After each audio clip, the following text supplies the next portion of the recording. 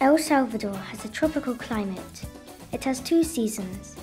The wet season, which is called invierno, is from May to October, and the dry season, which is called verano, is from November to April. I like the weather in El Salvador.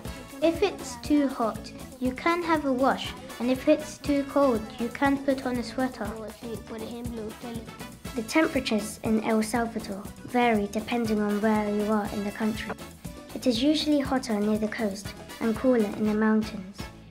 In the dry season, it can be as warm as 38 degrees. In the wet season, there are heavy rains and hurricanes, which can be dangerous, causing landslides and damage to buildings. When it rains hard in El Salvador, it's really noisy and it makes a lot of noise on the roof. When it's the rainy season, it's great because the trees have water to drink and you don't have to water them.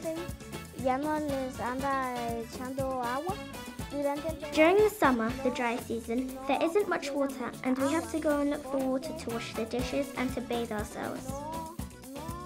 The climate I like the best is summer because we can play. In the rainy season, it's muddy. When it's muddy, I can't play. No puedo jugar.